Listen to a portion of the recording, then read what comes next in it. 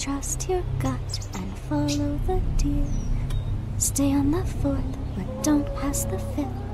The Junkwoods will always belong to the list. Hey guys, just want to give a quick word to the sponsor of this video, Sweet Tooth Eddie. He hit me up on Twitter to do a review on my YouTube channel for Junkwoods. I just want to say that though this is a sponsored video, my feelings and anything I said in this video I stand behind. I mean, hell, even I backed them on Kickstarter. He stands behind his project and it's really creative. Check out the website. I'll have it on screen here. All well done stuff. Check them out. And lastly, make sure you like and subscribe. I'm close to 1,000 subs and you can help me get there faster by clicking that sub button. Alright, enjoy. Peace. The Junkwoods starts the very same way this video started, with Wendy's song, Creepy. We cut to our group as they're running away from some Made in Abyss Jumanji fusion mosquitoes, and by the way, this is our main character, Valentino.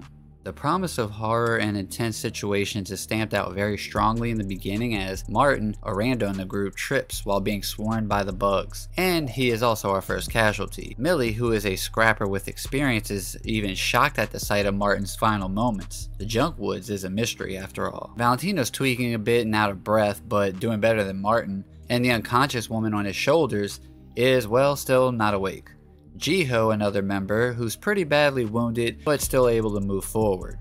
As they're talking, Valentino gets startled and pulls a knife on a deer. The deer seemingly smells something and walks away. This is when Valentino notices the smell and starts to lose consciousness. The sweet rot plant is the cause for this as it looks to use its veins to essentially suck nutrients out of its unconscious prey. As Valentino fades, so does the page, from white to black.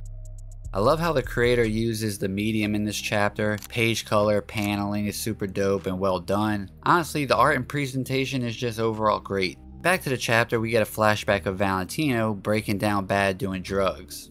You get it? Breaking bad, but it's breaking down bad? You get it. Someone stops him and it's Enzo, his best friend apparently, but he warns Valentino about his position getting cut due to the colony struggling with a disease outbreak. Marigold's this organization that seems to run the colony, and I don't trust them already, but Valentino needs his job for the benefits to take care of some girl, maybe his mom, sister, girlfriend, we're not sure yet. Anyways, Enzo pulls some strings for our main character to save his job the same way Enzo saved his, and that's by going to the Junkwoods. We also get Millie's introduction here, which it seems all of them are childhood besties. We get a creepy page of 3 people yelling at Valentino next, and they all have vertical slits on their eyes. As they get closer to Valentino, they call him a deadhead and blame him for something, saying it's his fault. As they're about to bite down on Valentino, we see his eyes also have lines in them. He is startled by this image of himself, but it's almost as if he lost his own personal self-image. Now they're all waking up, but another deer pops up, but this one's encased in a shadow. It lurks above a shelf. Millie swings, hits its head off, but no resistance. Meaning it was just a mask, and there's now a little girl staring at Valentino, and her partner takes care of Jiho and Millie by knocking the shelf on top of them.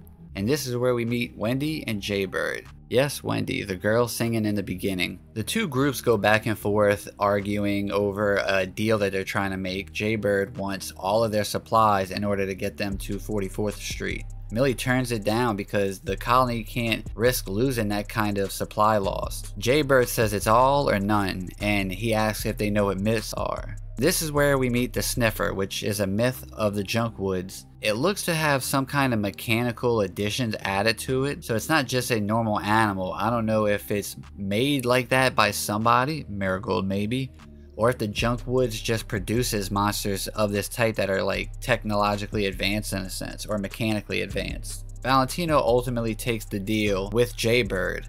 This is where he sends Wendy off to go deal with the Sniffer. Now Wendy has this little contraption on her waist as she runs, and she hits it. The paneling seemingly makes it look like the Sniffer's picking up on the scent. I'm wondering if Jaybird and Wendy were actually a little sus and they lured the Sniffer to them in order to make the deal. And I'm thinking that they also killed that first deer, which was the deer Wendy had on her head, because it was still dripping blood like it was fresh. But their plan to take out the Sniffer is to to basically wrap it up in some wire, get it caught up. As it's chasing Wendy, Valentino throws up, which catches the lurker's attention and is chasing him. Trying to damage the sniffer, Jiho ends up getting bit on its way to Valentino.